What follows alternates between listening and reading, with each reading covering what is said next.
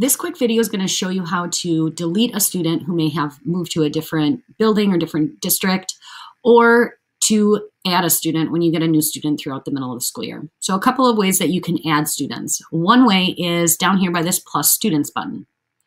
You can add a name of a student right to this list and click the check mark. And then it'll give you this login sign for that particular student. You can click the sign in poster and give it to that student, and they can use that QR code to log in. Remember, this code here does expire after a certain amount of time, so I wouldn't suggest using that unless you're in the classroom setting.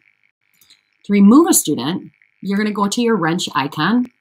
And this is another option for you to add students, is going to the wrench icon and clicking on the plus student button.